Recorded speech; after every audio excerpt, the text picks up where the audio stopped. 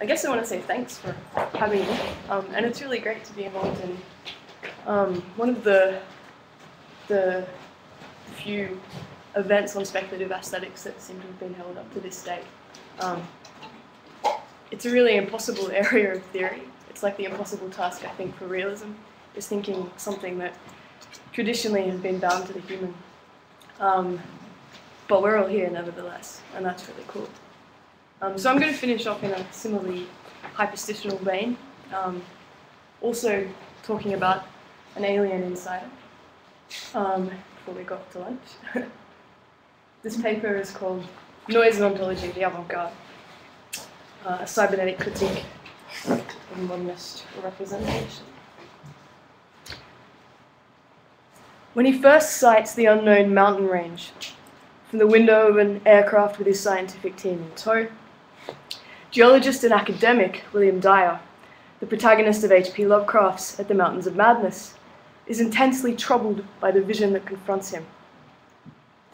Like his counterpart, Professor Lake, before him, Dyer struggles to determine the image's verity.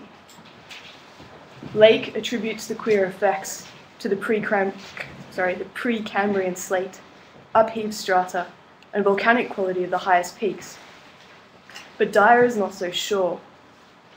For this particular image, in which he discerns a, quote, seething labyrinth, housed in the range's uppermost slopes, has a menacingly novel and obscure quality about it, giving the effect, Dyer recounts, of a cyclopean city of no architecture known to man or human imagination.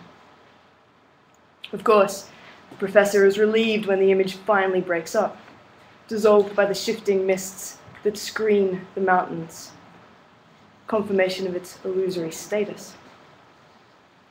But this relief does not last for long. As is the case for many an unfortunate Lovecraftian protagonist, Dyer's scientific zeal compels him to return. Only this time he traverses the peaks and discovers that the distorted image he originally perceived has an origin that is irrevocably real and disturbingly inhuman. This is a long quote, and an excuse to just read you a bunch of Lovecraft. This is Dyer's account. The effect of the monstrous sight was indescribable, for some fiendish violation of known natural law seems certain at the outset. Here, on a hellishly ancient tableland fully 20,000 feet high, and in a climate deadly to habitation since the pre-human age, there stretched, nearly to the vision's limit, a tangle of orderly stone, which only the desperation of mental self-defense could possibly attribute to any but a conscious and artificial cause. We had previously dismissed, so far as serious thought was concerned, any theory that the cubes and ramparts of the mountainsides were other than natural in origin. How could they be otherwise? Yet now the sway of reason seemed irrefutably shaken, for this cyclopean maze of squared, curved, and angled blocks had features which cut off all comfortable refuge. It was very clearly the blasphemous city of the mirage in stark, objective, and ineluctable reality. That damnable portent had had a material basis after all. There had been some horizontal stratum of ice dust in the upper air, and this shocking stone survival had projected its image across the mountains according to the simple laws of reflection. Of course, the phantom had been twisted and exaggerated, and it contained things which the real source did not contain. Yet now, as we saw that real source, we thought it even more hideous and menacing than its distant image. So this is a slide from Lovecraft's notes for At the Mountains of Madness that includes, right at the very top, above his sketch of an old one, a diagram of this particular image. At the very top it says layer of cloud, and you can see the mountains, and then the sketch of the alien city just behind the mountains. And I'm showing you this because I think it's really great how this particular idea, this narrative device, seems to have a material basis of its own, being informed by the shape of the top of the envelope. So as Dyer approaches and finally crosses the mountains of madness, straying over the threshold that encircles, quote, that mysterious farther realm upon which no human eye had ever gazed. His relationship to the image of the alien city and the verity he accords it shift dramatically. What he first instinctively took to be real is demoted to the status of an illusion, a revelation that is followed by his discovery of its real source, a discovery that in turn restates the illusion as a problem of reflection and an epiphenomenal imprint of a very real thing, but a noisy, distorted one. If one were to diagram this in a cybernetic key, following the models of classic communications theory, the following configuration would emerge. Here, the real city acts as a transmitter. The ice dust, mist, and most importantly, the Antarctic light constitute interference to the transmitted signal, and Professor Dyer occupies the position of the receiver. The clear signal is scrambled as it passes over the mountains, but Dyer is, at least at first, content to call the distorted image he receives real, as well as being an illustration of cybernetic noise. This image schematizes the basic cognitive operation of Enlightenment subjectivity, an operation of inhibited synthesis, to put it in the vernacular of Nick Land, who goes on to clarify this notion in one of his early essays on Kant, where he writes, "Modernity lives in a profound and uneasy relation to an outside that both attracts and repels it, a relation that it precariously resolves within itself from a position of unilateral mastery. The paradox of Enlightenment, then, is an attempt to fix a stable relation with what is radically other, since insofar as the other is rigidly positioned within a relation, it is no longer fully other. If, before encountering otherness, we already know what its relation to us will be, we have obliterated it in advance.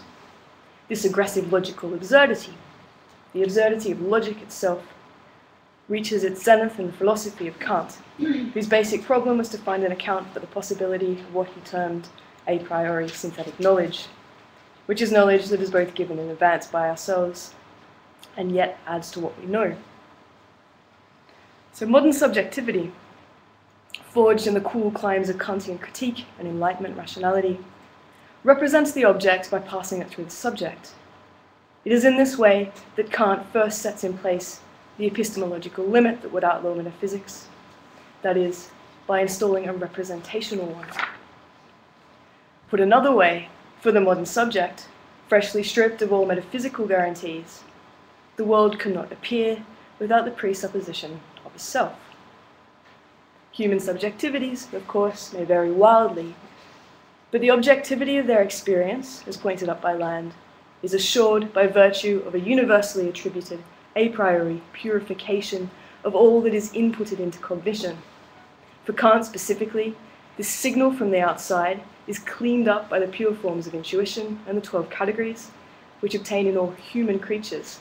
Kant explicitly notes that his deduction does not hold for the non-human, necessarily, thus underwriting the homogeneity and the intelligibility of the world as it is for us. This constitutes the nub of what Kant would call transcendental conditioning. We no longer discover the order of phenomenal nature, we make it. Modernity's unprecedented capacity to breed the individual arises from and feeds back into the constitution of objective reality and the truth of being by means of intersubjectivity. The proper functioning of our significative regimes is unimaginable without this intersubjectively constituted objectivity.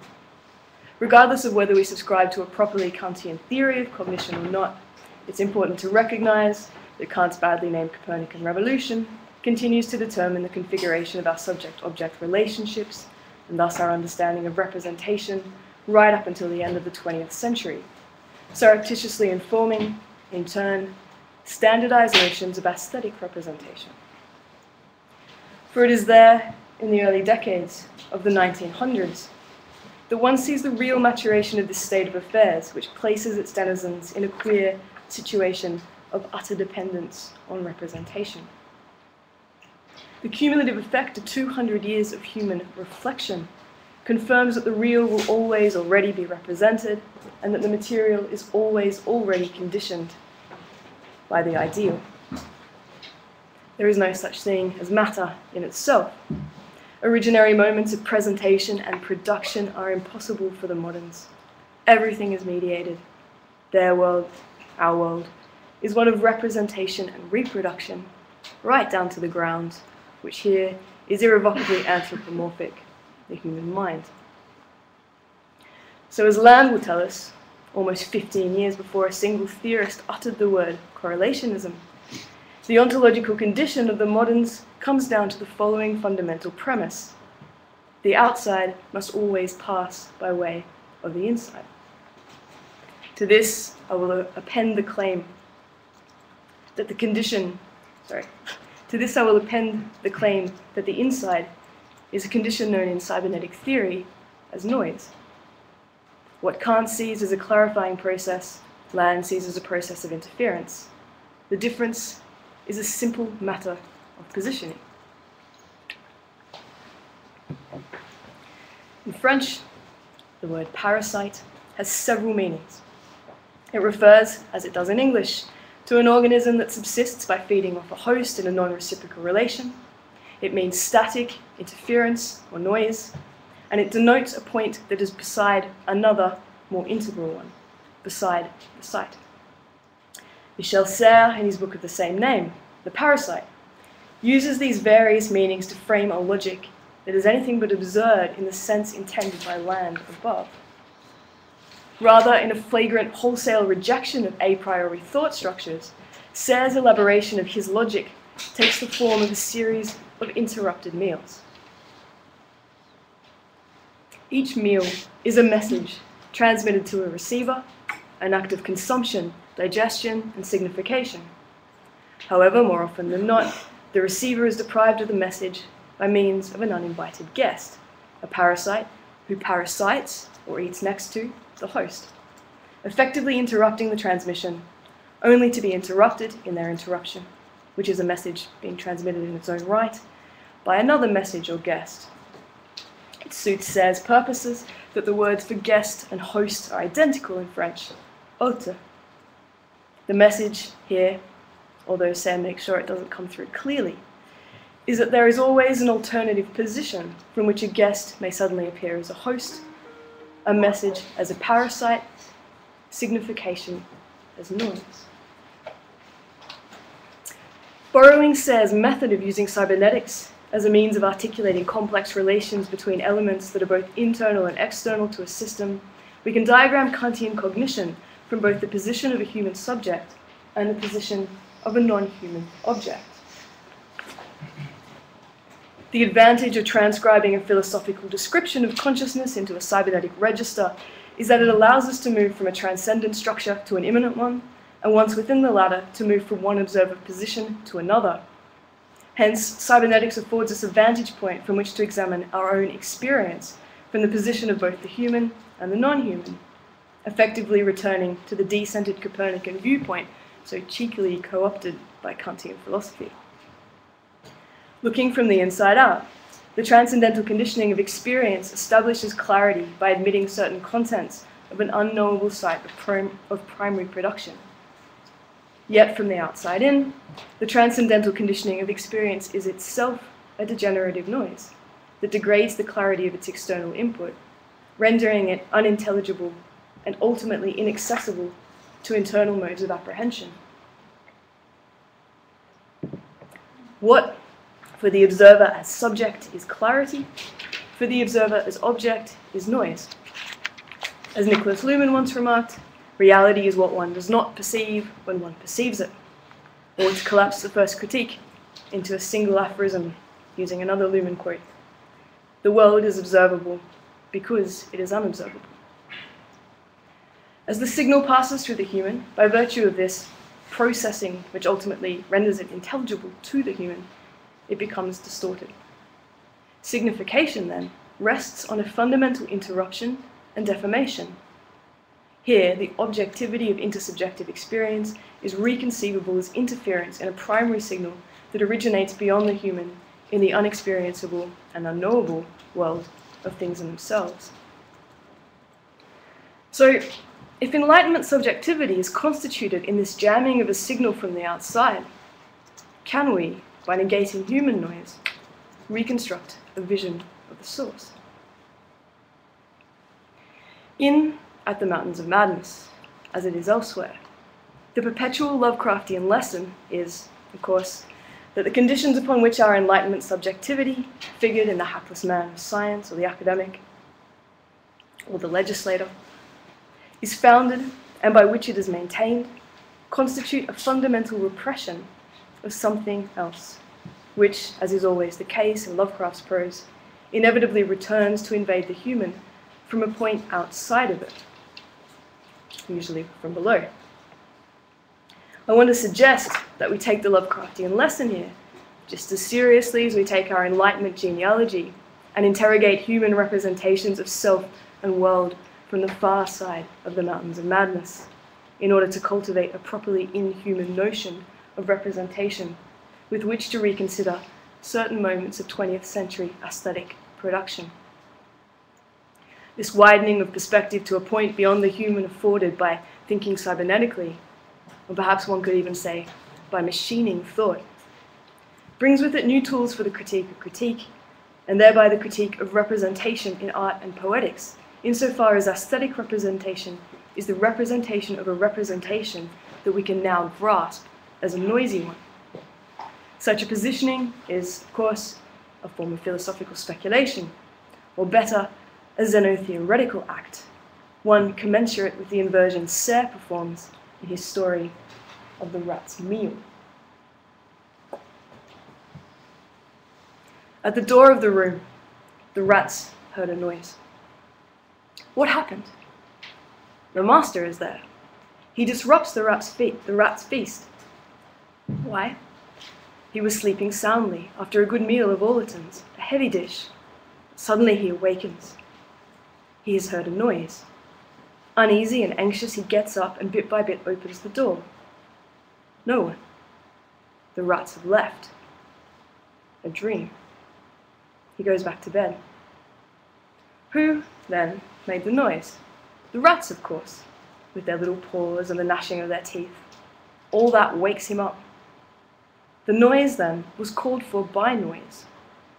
At the door of the room, he, the master, heard a noise. In the beginning, it is the noise of the master that interrupts the meal of the rats. But Serre then inverts the configuration by moving to the position of the human, and now it becomes evident that the source of the noise is in fact the rat's meal, although the master is left with nothing to confirm his speculation, and concludes, like Dyer, that it was only a dream. Perhaps if he had cultivated his insomnia a little longer and sat up in the dark without a light on, for it is light that turns the real into an illusion, he might have discovered the source, because the rats always come back. In fact, they've never left. Just as Serre conceives of the post-human as something that does not simply succeed the human, but precedes and subtends it too, the rats wait in the ground, perpetually ready to, quote, climb onto the rug when the guests are not looking, when the lights are out, when the party's over.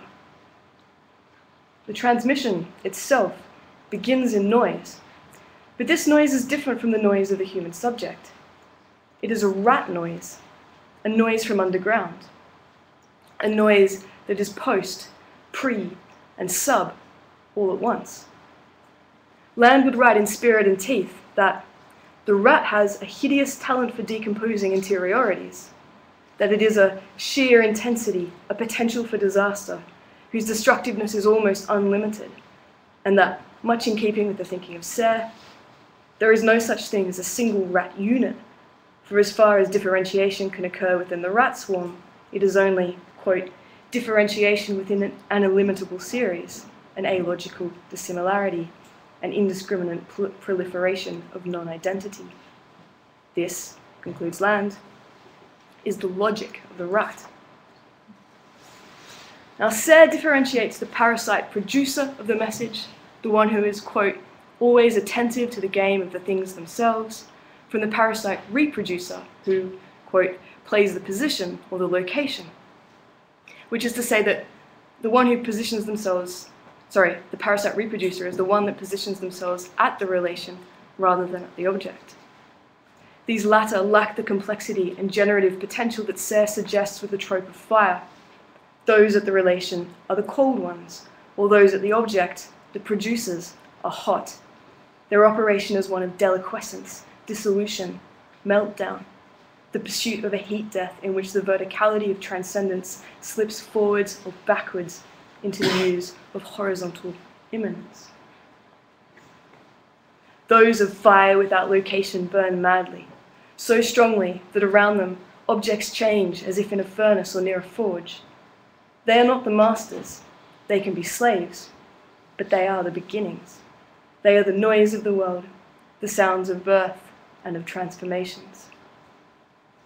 Here is the primary noise, the noise that produces, the site of genesis or primary production, an uninhibited primary synthesis, to put it in more Kantian terms, from which the a priori synthesis that Kant attributes to the human mind is itself drawn.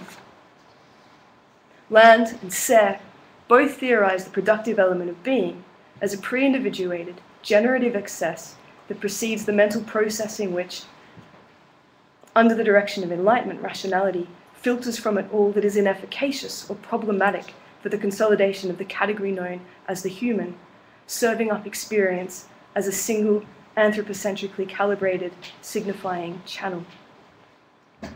Thus, we have two parasites, two noises.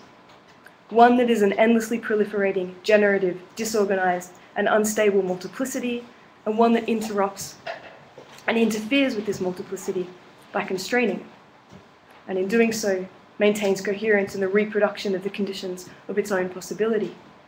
One noise that is hot, that races, disperses, and transforms, and one that is cold, a noise composed of structured rigidity and immobile formalism. One noise that is devoid of relation, that is immediate, that is the site, and one that mediates, is parasite, is born of a relation, the parasite that parasites the parasite. For each, the other constitutes an interruption.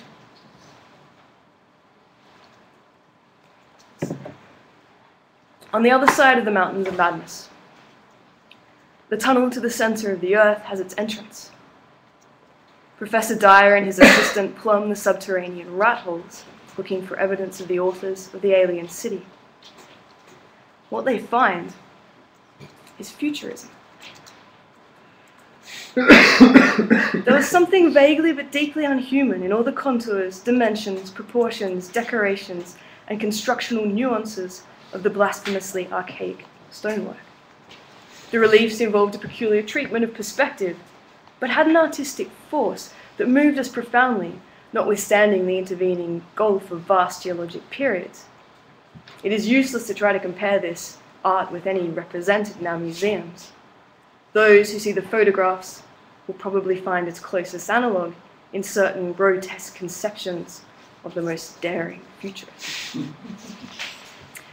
As one approaches the heat at the center of the earth, pre collapses into post and sub intensifies. At the nadir of their descent, the scientific language with which Dyer controls his narration gives way entirely, and it's only through the negative that his retelling is able to continue. Meanwhile, his assistant could only chant the names of the stations of the Boston-Cambridge subway line, portentous in their accelerating rhythm. South Station under, Washington under, Park Street under, Kendall, Central, Harvard, an analogy that's not lost on Dyer. The legislative power of the a priori is waning, and this something else, the Lovecraftian alternative to the professorial regime of sense, swerves abruptly into human experience. It was the utter objective embodiment of the fantasy novelist's thing that should not be, and its nearest comprehensible analogue is a vast onrushing subway train as one sees it from a station platform, the great black front looming colossally out of infinite subterraneous distance, constellated with strangely coloured lights, and filling the prodigious burrow as a piston fills a cylinder. It is an acephalous alien thing, a, quote, nightmare plastic column of fetid black iridescence, a 15-foot sinus, formless protoplasm, pure noise, the precondition of life, and, gathering unholy speed, it is also modernity. But more profoundly, it is a certain element of modernity that, despite its ostensible development from it, comes back to Enlightenment rationality, to the human, from a position outside of it, with the tremendous force of an interruption. This noisy drive to rupture and to race, to deform and disrupt, to collapse all boundaries between art and life, between life and machine, between the reproduction of reproduction and the reproduction of production, as a gesture towards the ultimate collapse between reproduction and production itself, belongs, I contend, to the inhuman will, to quote D.H. Lawrence, of the modernist avant-garde, an envoy from the future, definitionally out of time. A figuration of the non-relation, then, between human and world can only be posited within the aesthetic as an eruption of this primary noise into the secondary noise of human representation. Thus, F.T. Marinetti, Kurt Schwitters, and Sybil and Laszlo Moholy-Nagy, for the most part reluctant guests at a banquet held in the name of the German Press Association, the epitome of legislative a priori conditioning, demonstrate the doctrine of uninhibited synthesis, that entropy is generative. Schwitters is on the point of getting himself arrested after insulting the official from the folk culture organization who was seated beside him at the table, and following the account of Sybil Moholy-Nagy, shoots a desperate glance at his fellow artists for aid. But before he can incite anyone to action, Marinetti has risen from his chair, swaying considerably, his face purple. Moholy-Nagy continues the account. "My friends," Marinetti said in French, "after the many excellent speeches tonight," the silent officials winced, "I feel the urge to recite my poem, The Raid on Adrianople." There was polite applause. Some nice poetry would break the embarrassing dullness of the dinner. Adrianople est cerné de toutes parts. Bah! Roared Marinetti. Wah, wah, wah! Départ des transsuicides! Wah, wah, wah! The audience gasped. A few hushed giggles were audible. Chip, chip, chip, chip, chip, chip, chip, chip, chip! Falaise! He grabbed a wine glass and smashed it to the floor. Chip, chip, chip, chip, chip! Des messages télégraphiques, couturières américaines.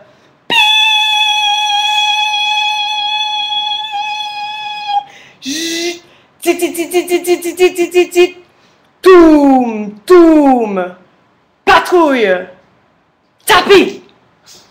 Marinetti threw himself over the table. Vanité, viande congelée, veilleuse de la Madone. Expiring almost as a whisper from his lips. Slowly, he slid to the floor, his clenched fingers pulling the tablecloth downward. Wine, food, plates and silverware pouring into the laps of the notables.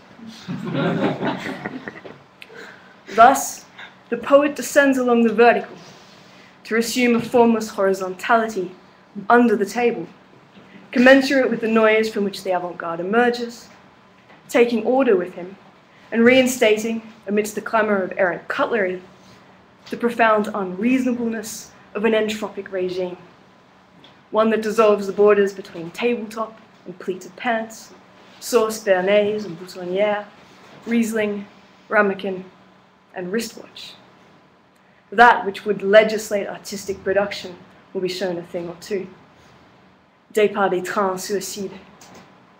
The suicide train is leaving the station.